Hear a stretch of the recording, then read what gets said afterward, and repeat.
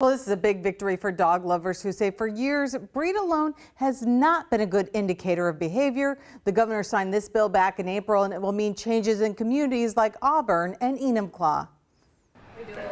When it's time to belly up to the bar at Voff Bark and Brew, don't be surprised if you find this place has truly gone to the dogs. And that's just the way they like it around here. Dogs just want to please you at the end of the day. And it depends on what kind of reward system you give them is how they act. When it comes to what breeds of dogs they'll welcome, owner Ryan Matthews says he doesn't think labels matter. After years of observing dog behavior, it's not about the type of dog. I don't think any breed should be banned just because of the breed itself. It basically comes down to individual dog. Matthews says he's glad to hear the state is getting rid of breed bans, especially because for so many years, we've been guessing wrong.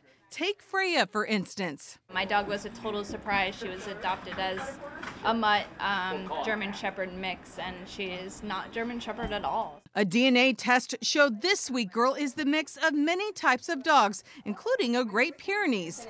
They hope with new legislation, more animals will be treated the same way most humans would like to be treated, judged based on how they act, not how they look. It has a lot to do with, I think, the training the dog gets, but also people's perception of their breeds aren't always correct.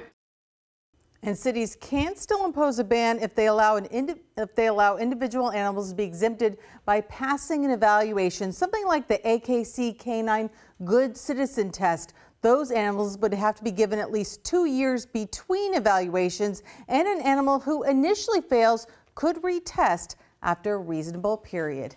Back to you guys. Amy, thank you.